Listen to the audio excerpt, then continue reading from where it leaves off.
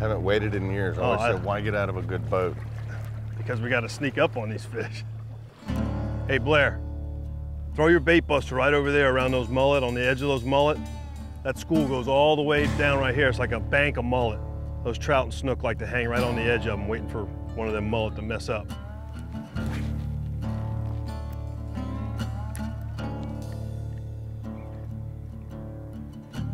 Boil. On your bait? Around it.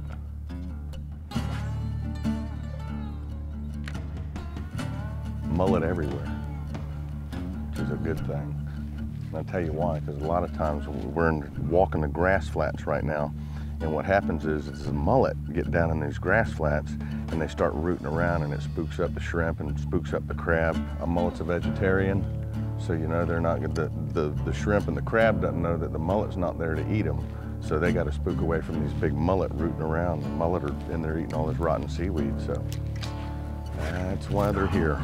Always look for big schools of black mullet. Very good target spots for all the predator fish we like to catch. There he is.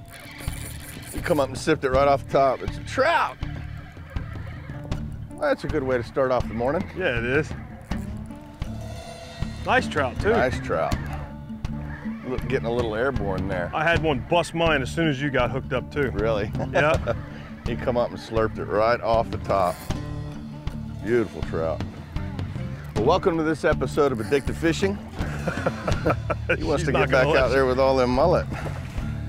We're doing something we don't do often right now. We're wading on the flats. Down here in Jensen Beach, we got Captain Greg Snyder with us.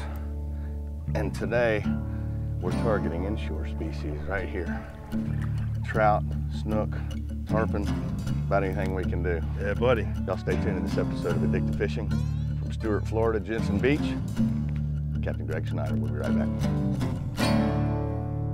Let's go then. There's a fish right there. Nice trout. Beautiful trout. Something just boiled.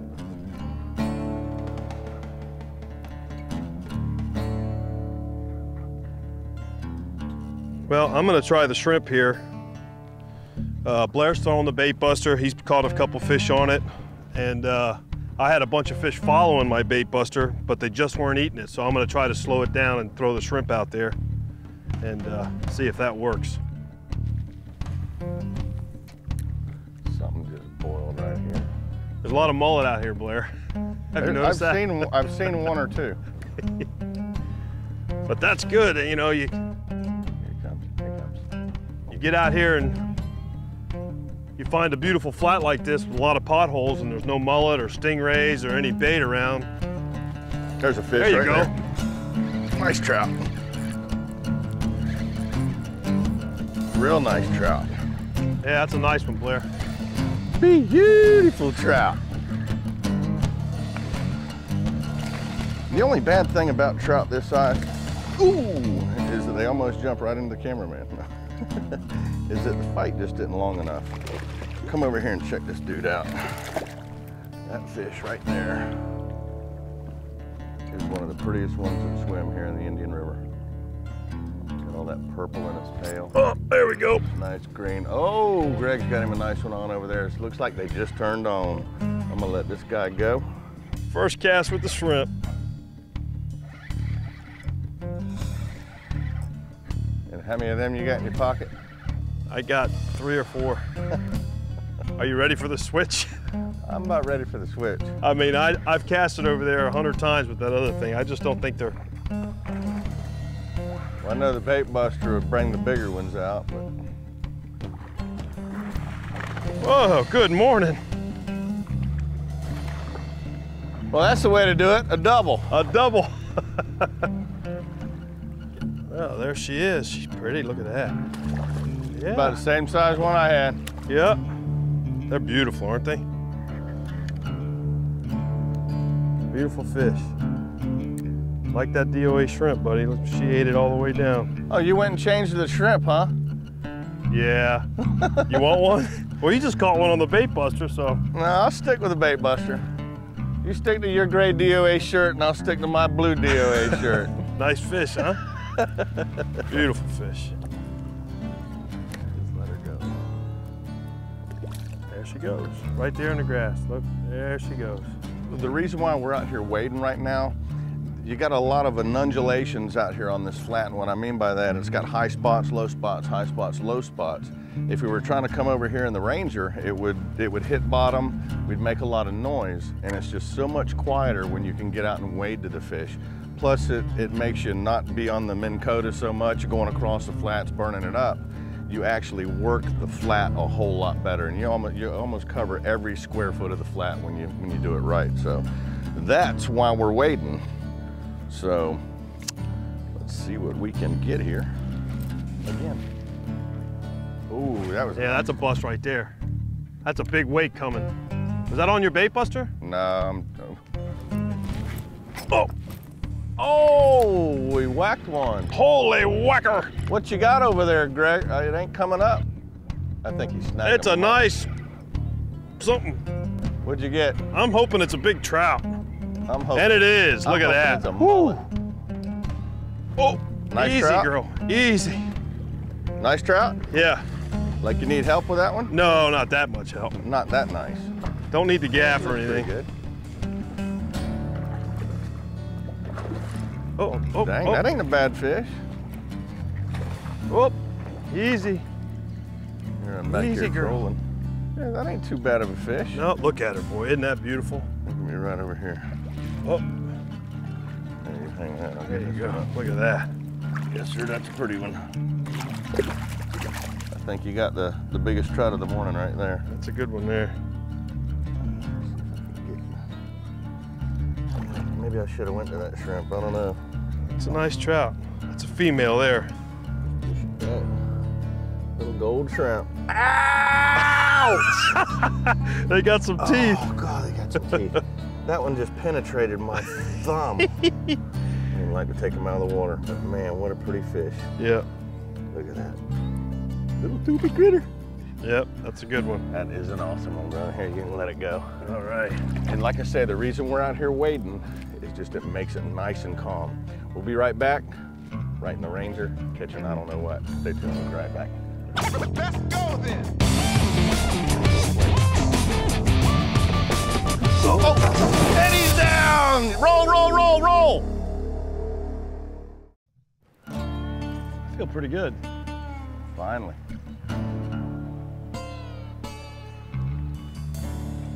Big Mama's got to be around here somewhere. Well, welcome back. We got a change of our situation here. We were wading earlier this morning. Now we're fishing in the deeper part. We got the tide going out, and hopefully we're going to be able to show you something along here. Something with a little line down the side of it. Kind of said I didn't want to target them too much this year, but we're here, we're in Stewart, and if we can show you one, I want to tell you a little bit about what we're doing with Project Snook this year.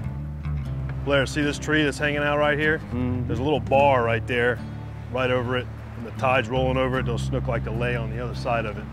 And wait for a big fat plastic shrimp to swim in their mouth? And ambush a big fat DOA shrimp swimming by there. So just working it, the tide's still going out. We're just throwing it up and letting the tide just kind of drift it through.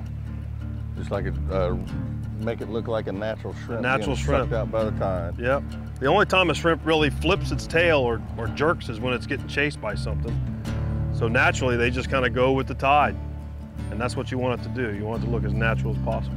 I always say in my seminars, you know, you can hear your hand go through the water when you're swimming and like in a pool. Yep.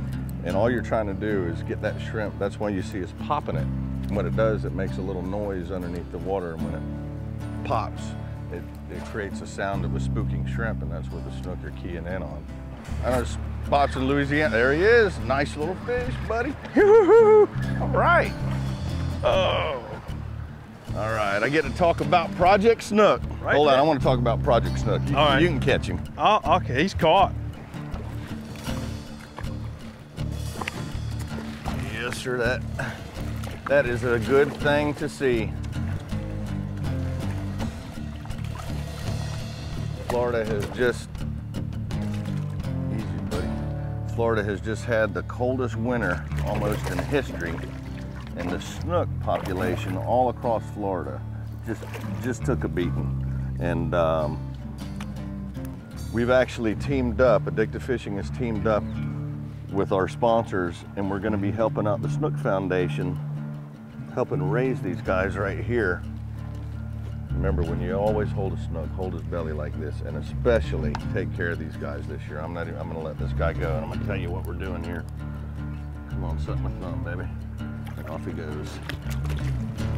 What I want to tell you about is what my producer came up with. It's a program called Project Snook, and it's gonna help Mote Marine raise more snook. And how we're doing it, all of our sponsors are kicking in a little bit, and we have Star Bright cleaning products. If you like to keep a clean boat, go buy you some, it's Sea Soft, it's soap to wash your boat. And they donated 1,000 bottles to us. We're gonna sell them $10 a bottle, and every bit of the money is going to Project Snook, and it's gonna help out Mote Marine learn how to raise these snook. They've mastered sturgeon, they've mastered trout, they've mastered a lot of fish. Snook's been the hardest fish basically that they can raise in captivity. So do yourself a favor, keep a clean boat, go buy you some Star Bright products, and help a snook out. I'm gonna catch one. Blair, that sounds like it's gonna be a great program. Get a lot more snook in here, and because of the bad winter we had and lost so many snook, it sounds like it's gonna be a good deal. I think it's gonna be great. Killer. And another thing, we wanna show you a little bit of footage. We were down to Mote Marine the other day, and this is just basically what they do down there. So I hope you enjoy this. We're gonna retie and hopefully show you another one. So hope you enjoy this footage right from Mote Marine. It's a pretty killer place. This is Mote Marine's aquaculture park right here, and this is where Project Snook is going on. Y'all come in and check this out.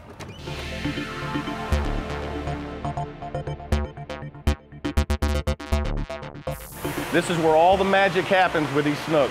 Let's go check out these Mogans in here.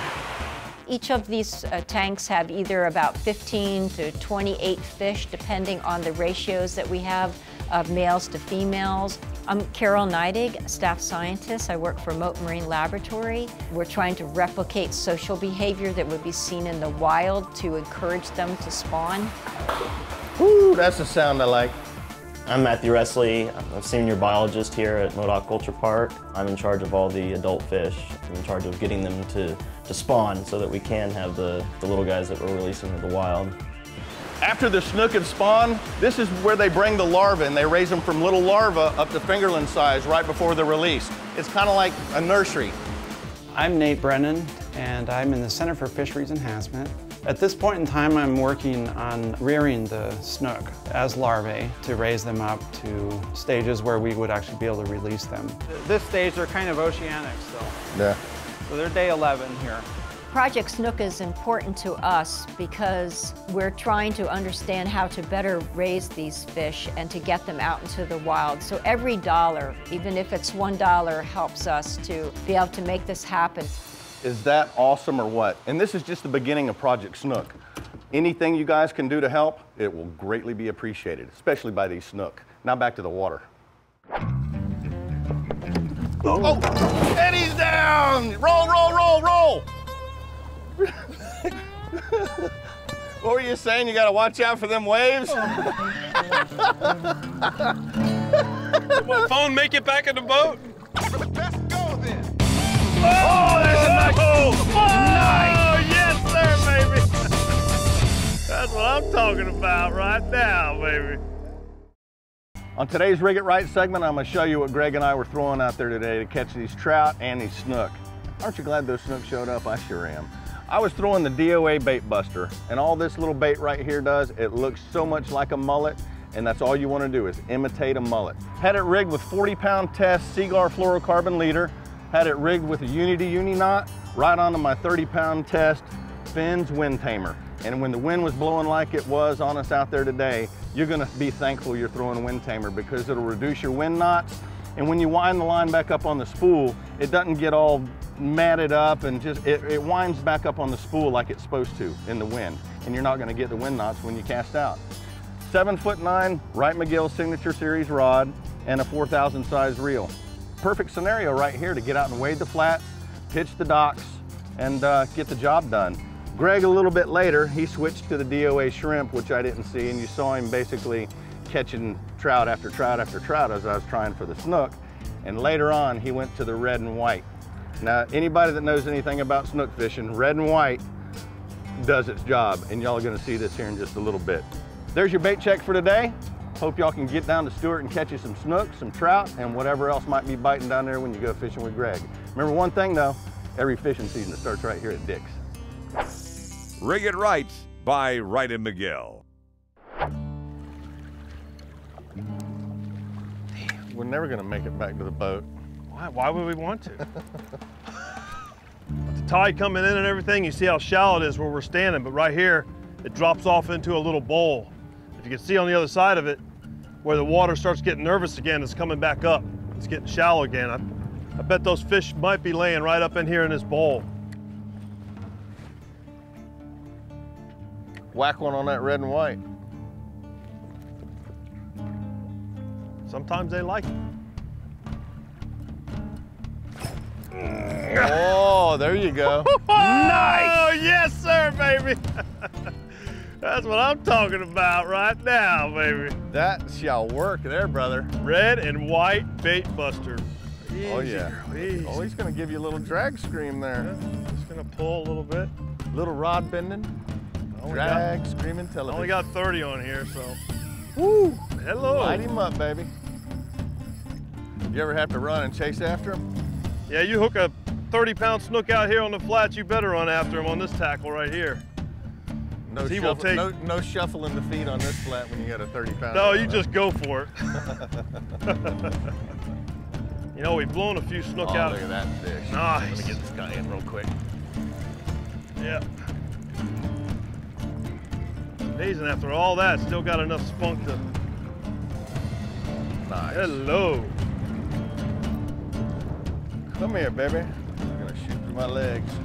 And that ain't good when you got a hook coming up like that. Yeah. Oh, there she is. There she is. Got her? Oh, how's that leader? Leader's real afraid. Is it? You got her, Blair? Yeah. Come here, dude. Oh, And that's a caught snook. success. That is a caught snook there. Nice fish. God, these things are nice and healthy. Oh, hooked myself. Look at this fish, guys.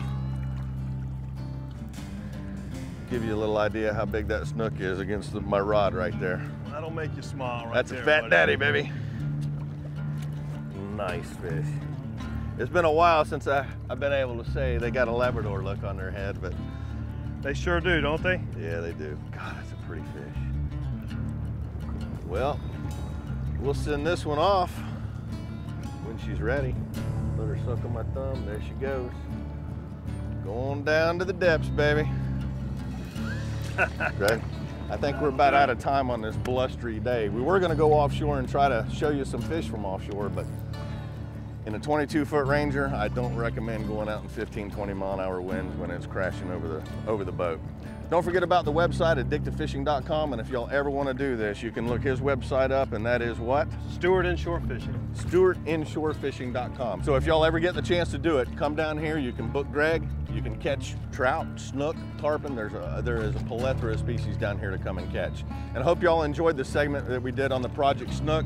Kevin McCabe, my producer, has come up with an awesome plan of that. So if you can get a chance to buy you some Star Bright soap, $10 from each bottle is going right to Moat Marine and is going to help the snook become popular again here in Florida. They're still popular, there's just not quite as many, but with the help of Moat Marine, there's going to be a lot more. So until next week, adios.